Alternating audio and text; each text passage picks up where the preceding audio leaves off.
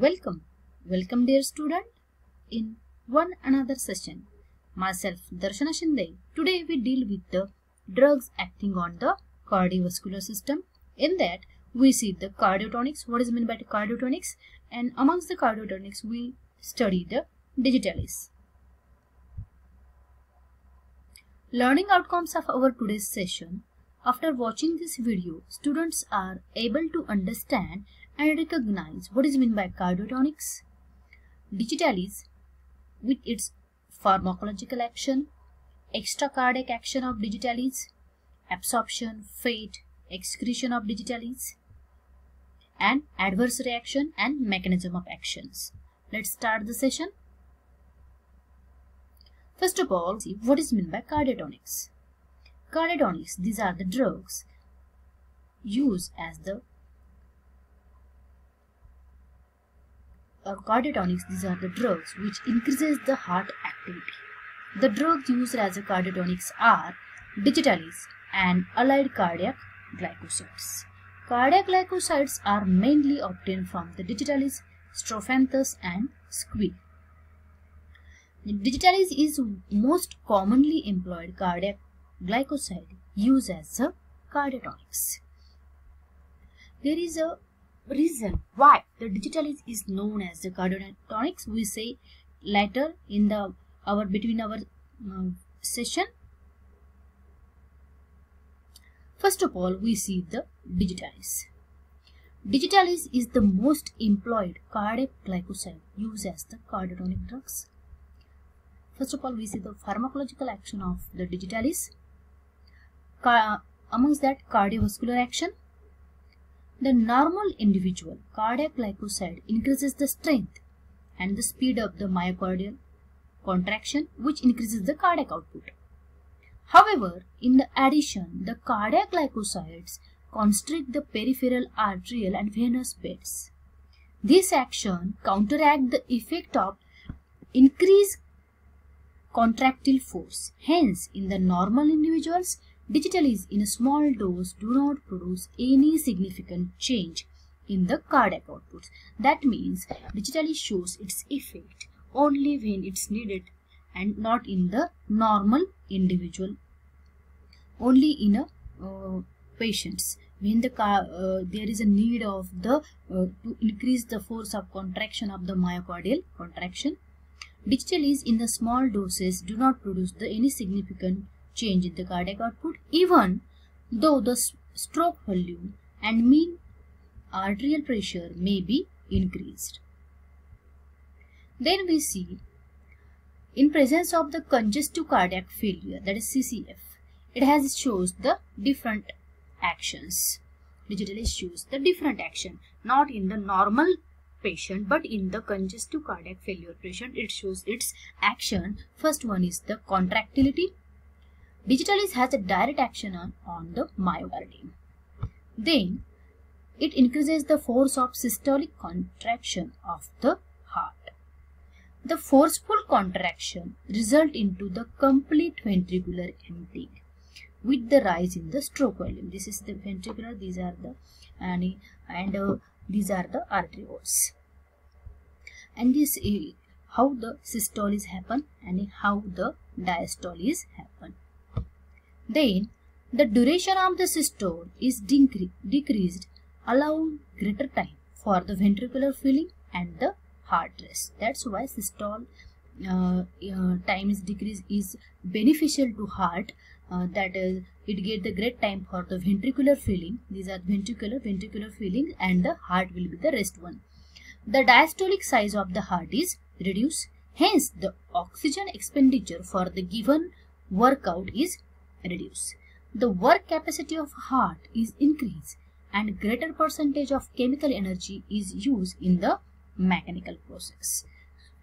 So that I said that why the digitalis is known as the cardiotonics. We see the between our video. This is the right position or the right time to state that how the digitalis act as a cardiotonics. Digitalis does not increase the energy production by the cardiac muscles but improve its energy utilization. That means digitalis do not responsible for the extra energy production, but it utilizes the what kind of energy our heart is produce. That energy can be proper utilization done by the digitalis. That is conversion of chemical energy into the mechanical energy. Digitalis heart thus can do the same work with the less energy or more work. That means if we give the digitalis, it is known as the digitalized heart, it gives the same work with the less energy or the more work with the same energy expenditure. Therefore, digitalis is called as the cardiotonics. Then we see the effect on the heart rate. Individual with the CCF, digitalis reduce the heart rate. Small dose of digitalis produce a decrease in the heart rate by the stimulation of the vagus. Full digitalis dose also reduces the heart rate. This effect is due to the cardiac action. Individual with the CCF, the sympathetic activity is also increased, a compensatory phenomenon. This is led to the tachycardia. Because of the digitalis, there is a compensatory phenomenon happen. It is known as the tachycardia. There is increase in the heart rate. Then, digitalis by improving the circulation decrease the sympathetic tone, thus helping the reducing the heart rate. Then we see the conduction velocity effect. The conduction velocity is slightly increased in the arteria and ventricles by the small dose of the digitalis, that is vagal action. Conduction through the AV node is depressed by the both vagal and extravagal action. This effect is therapeutically useful for the conduction through the Purkinje fiber system of a ventricle is depressed by the direct action. Then we see the effect of the atomicity, digitalis effect. Digitalis increases the ability of the Purkinje cells and ventricular muscle to initiate the impulses. This leads to the development of the ventricular extrasystole or even a ventricular fibrillation. Ventricular fibrillation, that means our ventricles can do the more and more responses. That means the normal our pulse rate is the ventricular systole or diastole rate is or pulse rate is 72 times. Our heart normally beats 72 times, but in a ventricular fibrillation the beating of the heart is increases up to the 250 or more the 350 also per minute. Then we see the effect on the blood pressure. Intravenous administration in a normal individual shows increase in the mean arterial pressure, while the person with the CCF shows no such increases.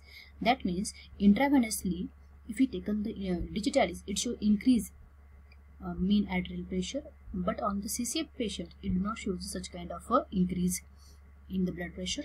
The effect of the digitalis on the arterial pressure in the patient with the failure, CCF failure, variable and are usually secondary to improvement in the circulation. The systolic blood pressure may rise with the rise in the ventricular stroke volume, and diastolic blood pressure falls down. Hypertension is not the contraindication to the use of the digitalis. Then we see the effect of the digitalis on venous system.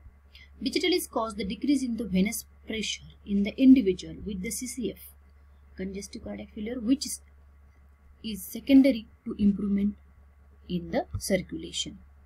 Recently, it is found that digitalis lower the venous tone and increases the peripheral blood flow in the individuals with the CCF.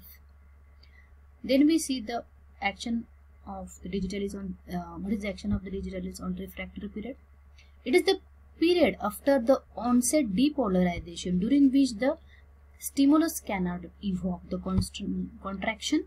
Digitalis prolong the functional refractivity of the AV node, and then this leads to the decrease in the transmission of the number of stimuli from the supraventricular pacemaker to the ventricles.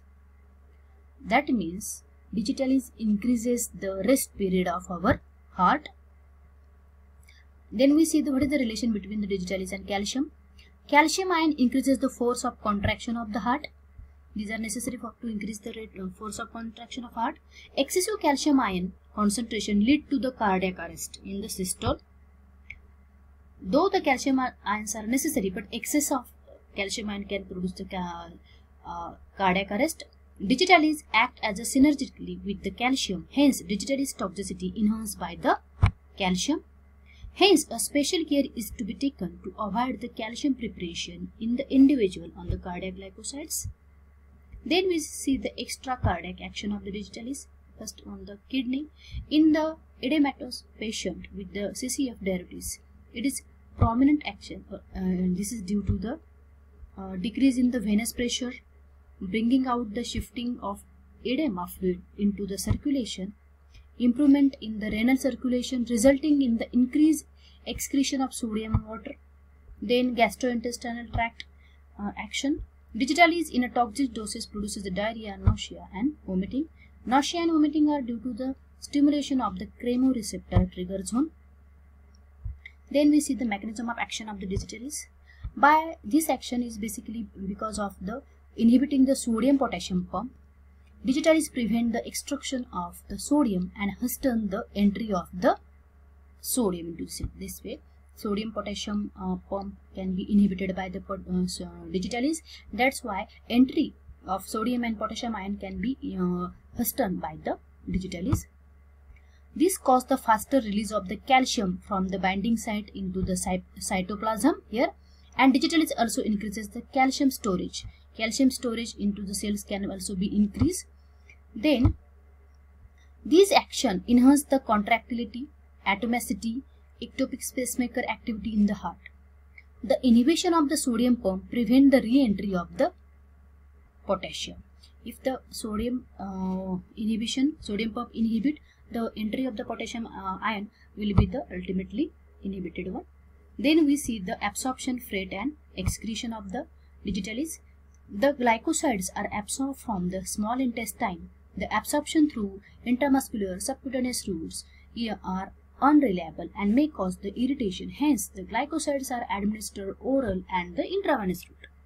Digitalis glycosides are bound to the plasma albumin. It is excreted through the urine. The body eliminates per day the fixed proportion of the digitalis present in the body. The beginning of the day, that is exponential excretion. This means that the repeated daily administration of digitalis accumulates in the body. There is no need of extra dose of digitalis, so the digitalis dose can be given very precautiously. Adverse reaction, because of digitalis cardiac toxicity happen. Digitalis produce the cardiac arrhythmia is either due to the disturbances in the impulse formation or the impulse conduction or the both.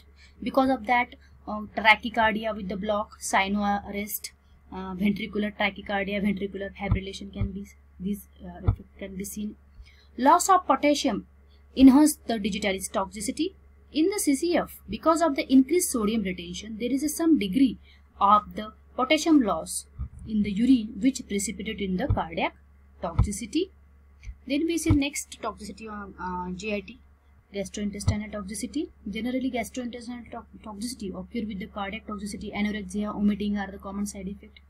Diarrhea is less common. It is necessary to distinguish vomiting to the cardiac failure itself. Then neurological toxicity, in that true vertigo or visual disturbances include the appearance of the dancing and flicking dots, disturbances in the color vision. Then headache is fairly common in some patients and may be experienced tingling and numbing of the lips, of the nose and cheeks and ear also.